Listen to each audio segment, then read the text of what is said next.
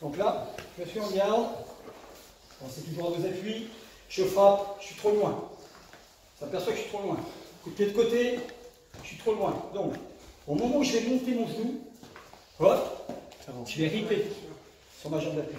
Hop, vers le haut, hop, oui, et on revient. On est loin, hop, hop, deux, on revient. Okay. Au moment où j'ai monté le genou, ping, je pousse la jambe d'appui, je vais pouvoir frapper.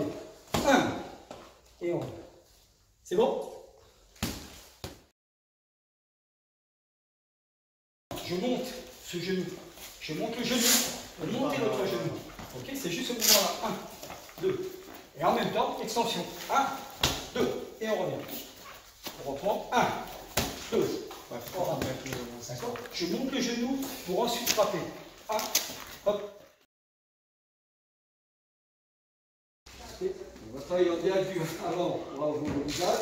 On frappe avec le bras avant au niveau du visage. On va descendre tout de suite au corps avec le bras arrière. Je change le niveau. 2. Je ramène le poids du corps sur la jambe arrière. Je monte cette jambe là. 1, visage. 2, corps. 3, visage. Et on revient. 1, 2, 3. On ramène. 1, 2, 3. Il n'y a pas de changement de garde. Je ne change pas de garde. La jambe elle monte directement. 1. Et on revient. 1, 2, 3. On ramène. 1, 2, 3. Chacun votre tour. C'est bon?